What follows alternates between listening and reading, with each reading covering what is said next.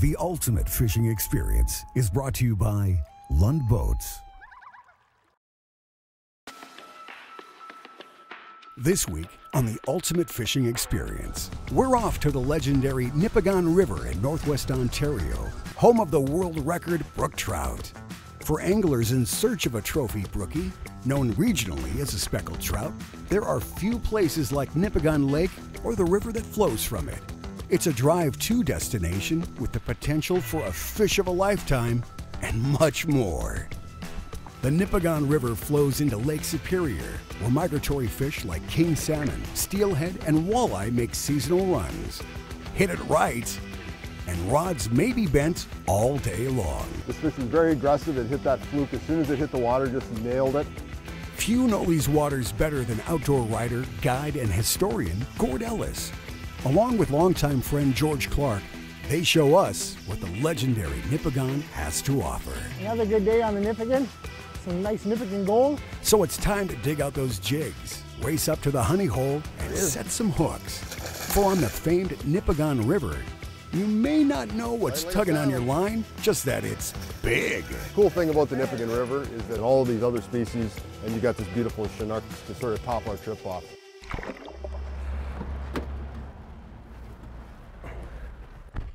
Okay, so the plan of attack for this afternoon is that we're going to go up to the upper part of the Nipigon River and fish for brook trout. George is coming tomorrow. We'll probably fish the lower river tomorrow, but we're going to go look around in some of the current and see if we can catch some specks. I mean, the world record was caught in 1915, and in those days, there really wasn't dams on the river. It was a wild river. It had already been fished by anglers for like 50 years at that point. But what happened after that was a series of dams were built. Most of what was historically the rapids, the brook trout waters were flooded. So you had less habitat for the brook trout, you had more anglers, and they were keeping a lot of fish. I think it was like 5 fish any size. So when I started fishing this river and the system in the early 80s, it was very poor brook trout fishing.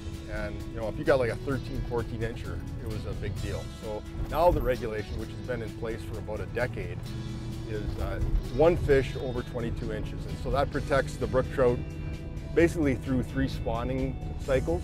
And so by the time they're 22 inches, they may live a year or 2 more. They don't live very long. So that's protected about 80% of the fish, 85%, and it's made a humongous difference in the fishing. It's really amazing. I tend to gravitate towards the current areas, and there is current throughout the lake, but as you get down to the southern portion of the lake where it empties into the Nipigon River, you get current breaks, and that's what I tend to fish. I like to fish current fish, and those fish set up on blow-throughs, island points, things like that. And they're very predictable spots. The fish are on them year after year. They will move around, and sometimes there's no fish where you think there would be fish. But if you keep checking different current areas, sooner or later you generally find them.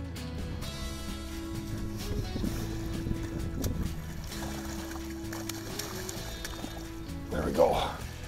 Got him. Look at that.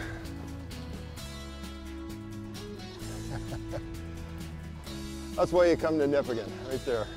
Gorgeous, gorgeous fish. And I threw up right on top of it with a with a very buggy looking jig, Mighty Mitch Jungle Joe jig fly. And he ate it. He was right on top of the rock. You can see it in there. And it'll be easy to get out because it's barbless, but that's just a gorgeous Nipigon brook trout. There he goes.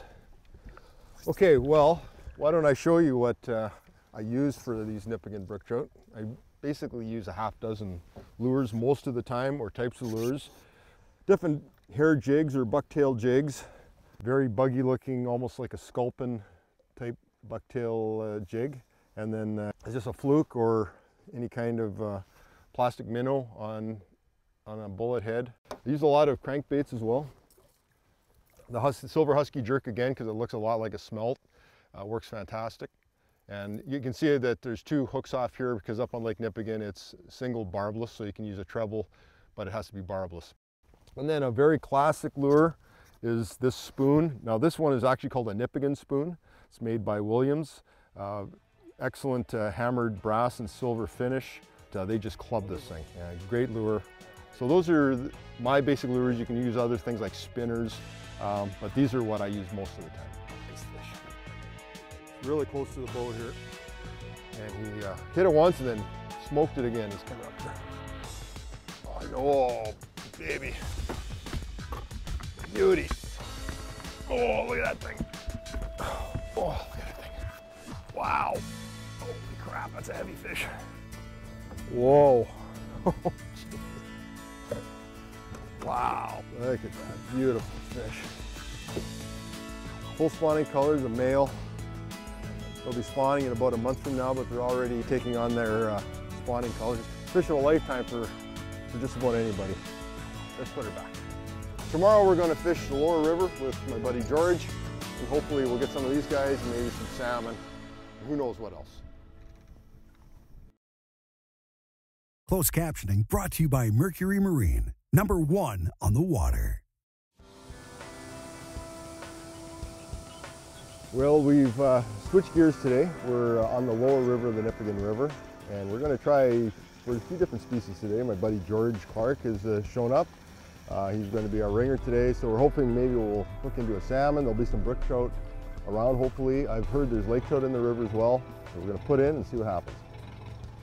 So we're here at just below Alexander's Dam on the lower river of the Nipigon, and we just did a run. It's about 14 miles from where the Nipigon goes into Lake Superior to the first dam, which stops all migratory fish coming out of Lake Superior, and you never know what you'll catch on the lower Nipigon River. I don't know what it is. Ate the jig on the drop. You never know what you can catch in this part of the lake. Part of the river, I mean. I'm gonna go on a limb here and say lake trout. So do you want to grab? Oh, yeah, I'll grab it.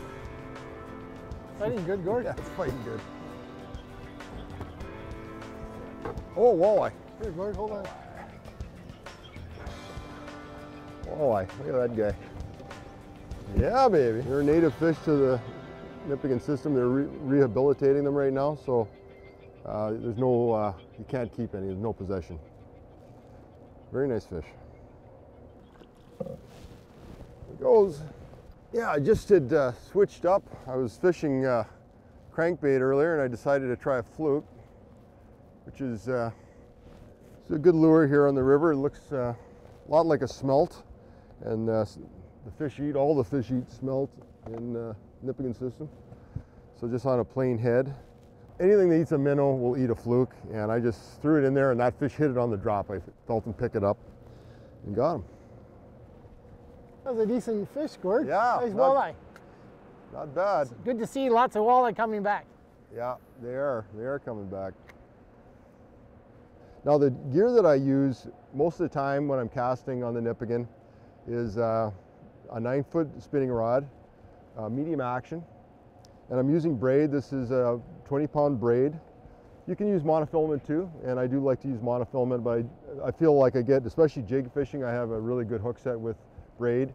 And then I have about 18 inches of leader, and in this particular case I'm using 12-pound test monofilament. You can use fluorocarbon too, leader. And it's very heavy, but it doesn't seem to make any difference to the number of hits you get. and you get your snags out more, and you also land more fish. You don't break very many off. And I've attached it with a small swivel. You can use a blood knot or whatever, but I feel a little more confident when I have actually a metal little ant swivel or barrel swivel on there. I'm using a fluke here right now. You can use hair jigs as well. You can use a spoon. And we're just, what we're doing right now, we're just swimming these flukes in this back eddy. There he is. In the honey hole there, Got Gord. the stroke going now. No turning back now. That is the crazy thing about this river, is you just never know what you're going to get. This is a big fish. Or it's really being goofy. There's another walleye.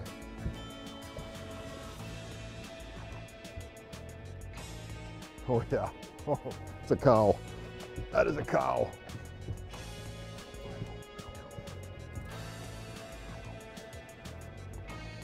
Serious, serious big fish.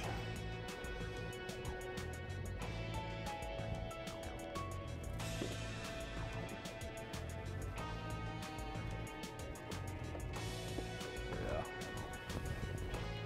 Look at that thing.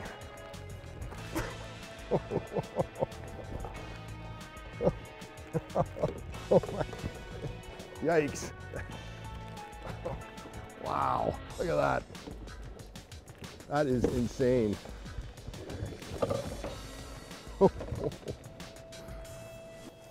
Goodness.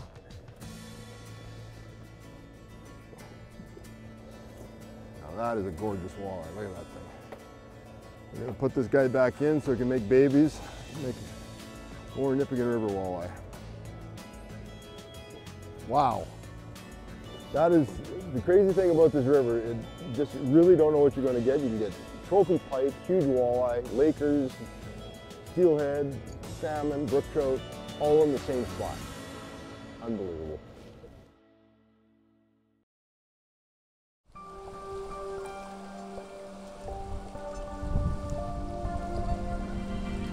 Fish. Is this just a fluke? I don't know what the heck this is. I just literally just threw that fluke straight back, and it never even got 3 feet down. It's staying down a bit on you. Yeah, it's dogging. I mean, if it's a walleye, it's a heavy one, but it's acting really strange. And stars.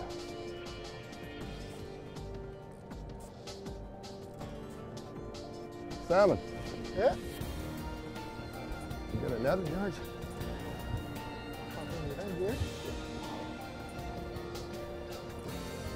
There it is. Keep it in the net, GC. GC, that's a net fail. Yeah, I know. I'm sliding it forward. That's a net fail, buddy. I didn't have my balance there, buddy.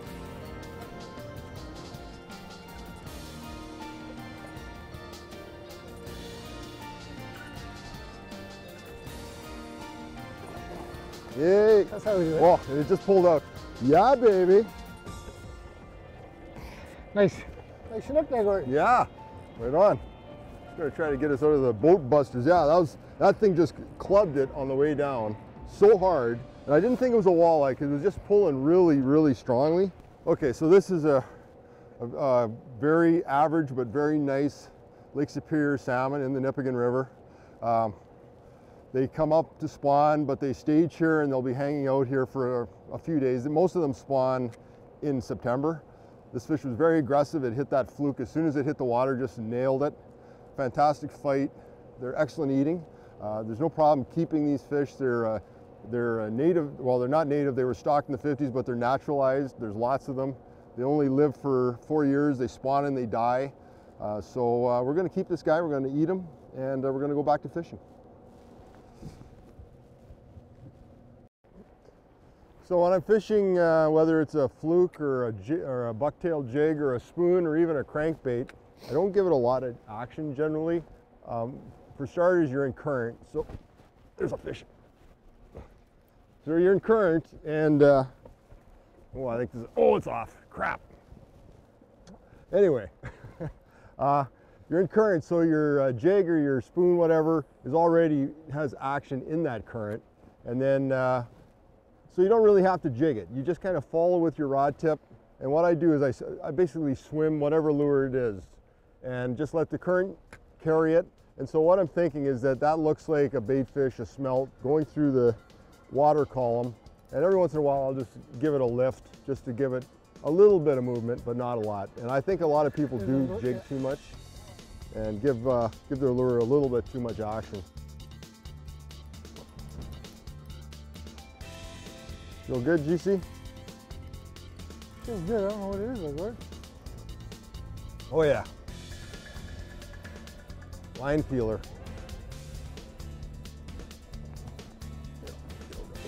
Big walleye. That's a chunk. There we go. Oh yeah, baby. Oh, wow.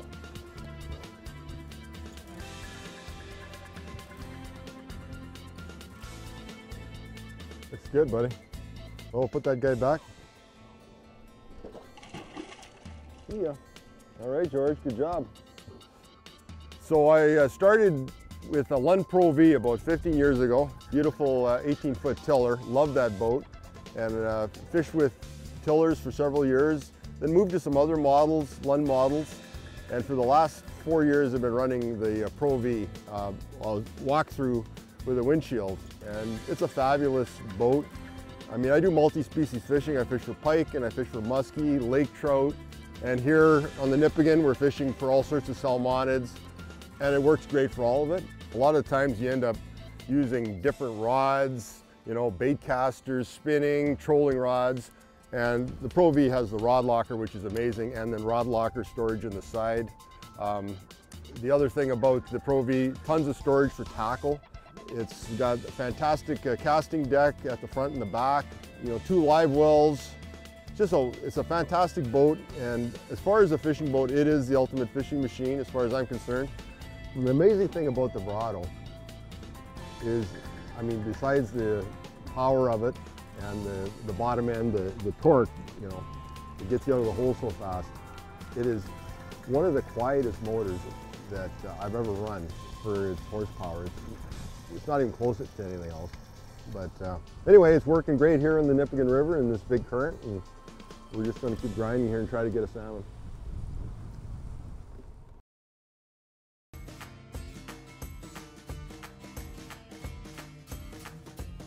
There's one. Buddy. You see, you're on fire, baby. On fire. Okay, we're in spot lock. I'm coming back. The last one. I'm coming back. Yeah, it didn't quite hit like the last one. Well, could be another species. It's staying down too. Could be a walleye. Or northern. Nah. Mr. Walleye. Yeah.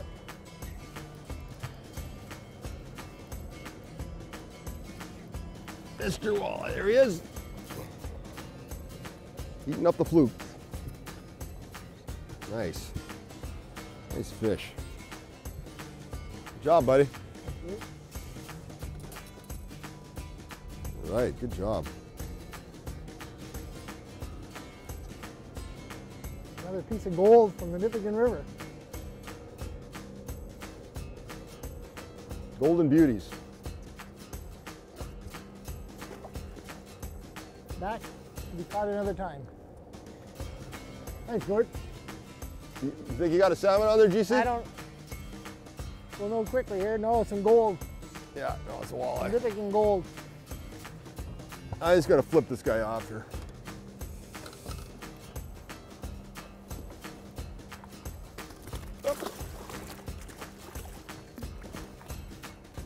There we go. There you go. Need a hand? There, I got it.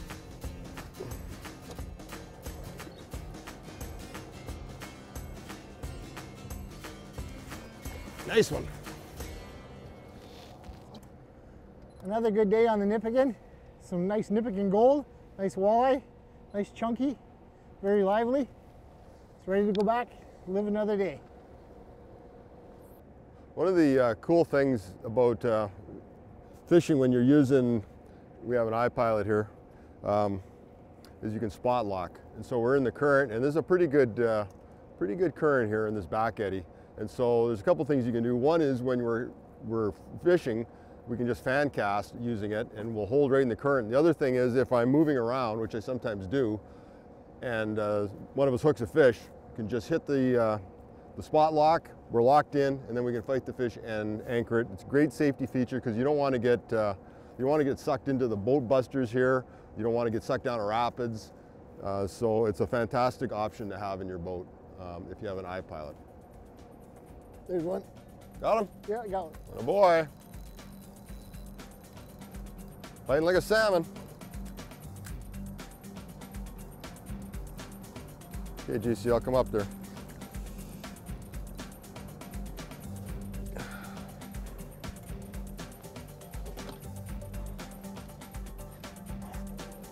What do we got there, bud? Strong fish. Yeah, I bet it's a salmon. Pulling good. Yeah. They come right up to the surface fast.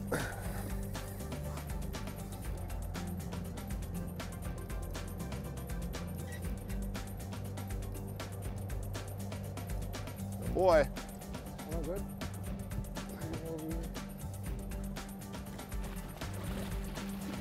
Oh, That's it, right good there. man, good man. That was a fat one. Nice salmon, George. Good one. Yeah, it was a nice catch.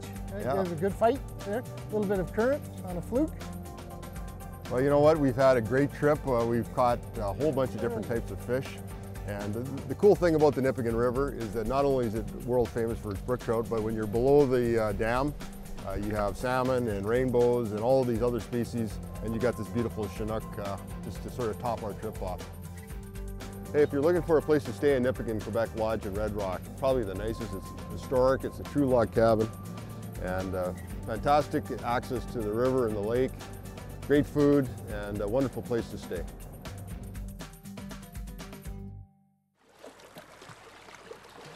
Thanks for joining us. If you'd like more information, check out lundboats.com or these other online outlets.